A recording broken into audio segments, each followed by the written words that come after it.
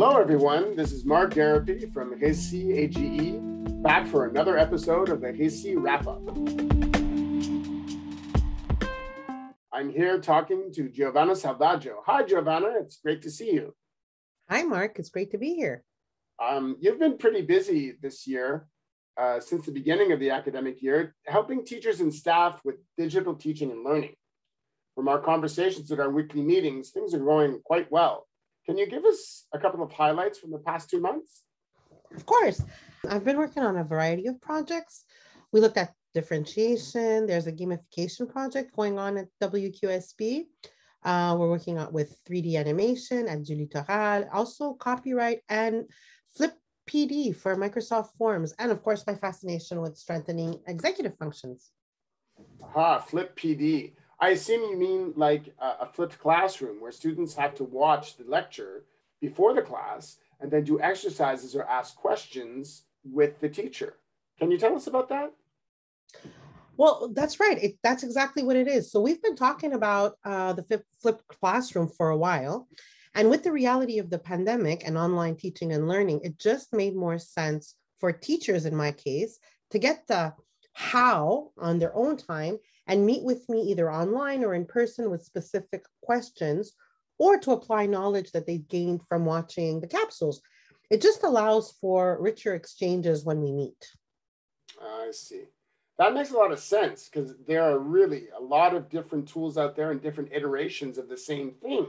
So this idea sounds like a time saver. By the way, how do you choose the right tool though?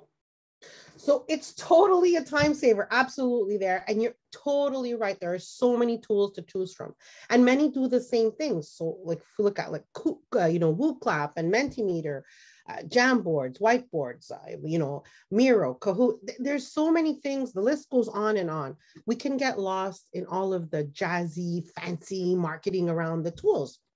So what I hope to communicate is that with any tool, the intention is at the core of the decision. So what do you want to do with it? Bells and whistles are fun, but are they responding to your pedagogical intention? And if it's novelty you seek, then add variety in the ways that you use the tool. I'm not an advocate of including the latest, or shiniest gadget. It's not sustainable. And my hope is that teachers feel comfortable and empowered in going deeper with the use of the tool. We don't want tech to be a burden. It's there to support the teacher and the student. Teachers have so many things on their plates that I hope to provide the solution with the smallest learning curve that offers huge payoffs in the long run. I hear you. I've been having sort of a back and forth debate myself about Google and Microsoft. I'm a huge fan of Google, but Microsoft has some really nifty tools. Recently, I used Office Lens to scan some documents, and it was just amazing compared to other tools that I've tried. I guess the choice of the tool really depends on the context and the intention behind the use. Does that make sense? Totally. And don't get me started on the Microsoft Google debate. In this case, the selection of external tools or extensions should play well with the specific environment. For example, it would not make sense to use Google Meet if we're using a Microsoft environment. The same principle lends itself well for using tools outside of your learning management system, because you might have everything that you need in that specific environment.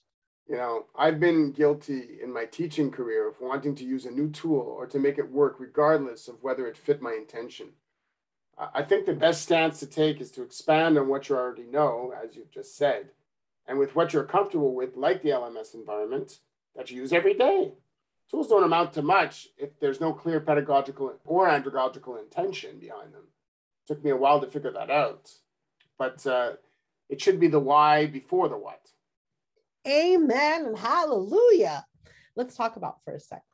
So if we start with the tool, then we need to figure out what we want to do with it. Instead, starting from the intention, example, what do you want the students to be able to work collaboratively on an essay or on a project or on a task?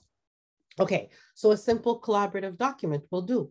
This can be done synchronously or asynchronously with or without the teacher there in real time. They can use breakout rooms. I like how you phrased it, the why before the what. Why are you using the tool? Is it to create content? Is it to give feedback for note taking, to manage time, to manage classwork or behavior? Are the students using it to explore a topic or a resource on their own time? Or do your students require assistive tech, etc.? It's the why before the what. Well, thanks, Giovanna. You've left us with a lot to think about. Teachers and consultants can reach you by email, I guess, or they can reach me through the live chat on the Récitage website.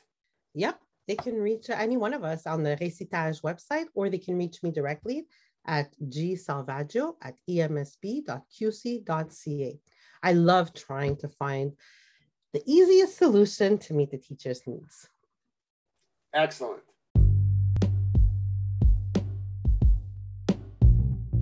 Well, until next time, folks, keep your fingers on the keyboard, because that is where the future in education lies.